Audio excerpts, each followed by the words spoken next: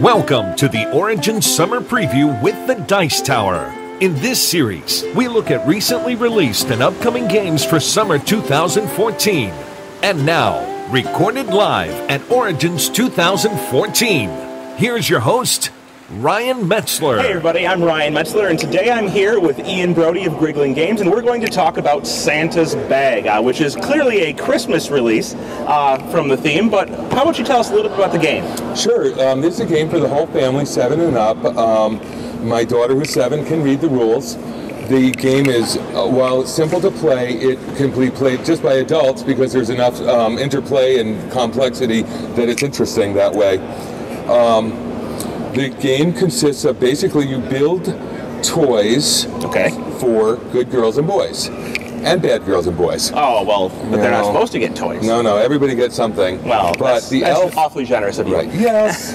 As an elf, you'll get more points for trickier toys and more points for nicer kids. Ah, well. So you can see Freya, which happens to be my daughter's name, is a 3. Very good. Abigail, who we know Abigails, is a 1. Okay. The art is by Travis Hansen, who you may have heard of as a comic book illustrator. Okay.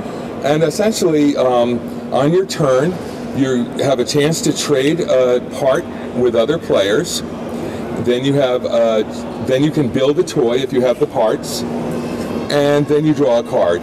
Okay. And a short game is 10 toys, and a long game is 20 toys. The game, this is a prototype, so you know that it's going to the color's going to notch up. There will be card backs Obviously, later. yes. And so on your turn, you're going to, as you said, trade, and now players obviously have to accept the trade from you, correct? You have to decide whether or not they want what you have and whether or not you have something they want. Right. It's amongst adults, the trading is pretty rapid, although in the rules it's very spelled out, so that way a 7-year-old can really follow it. Sure. But you essentially show people and announce what you want to trade, you tell them what you're looking for, and then you go around the table, and if anyone wants to do it, you do it.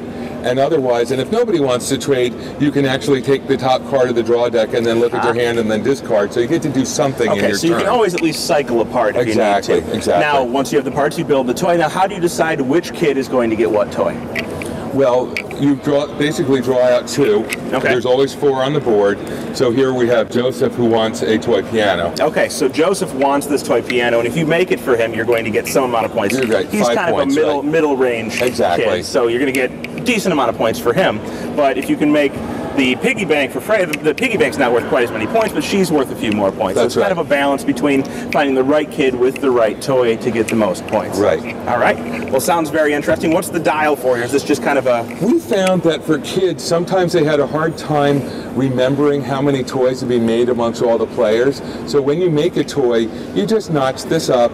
This is not the final dial, but essentially then you get to 10 and it says end short game. Oh, okay. And it's really just something... It's a game round tracker to keep track of how long we've been playing. Well, that's always a nice thing to have, because getting up to 20, you can kind of lose track of rounds as the game goes on. I think it's a good way to keep track of the game. Well, thank you very much. As we said, this one's going to be coming around Christmas, so a little bit ways out, but some time to check it out, hear a little bit more about the game, and hopefully get it out to distribution and in people's hands for the holidays. Absolutely. All right, well, thank you for stopping by and showing us the game. Okay, thank you. All right, have a great day.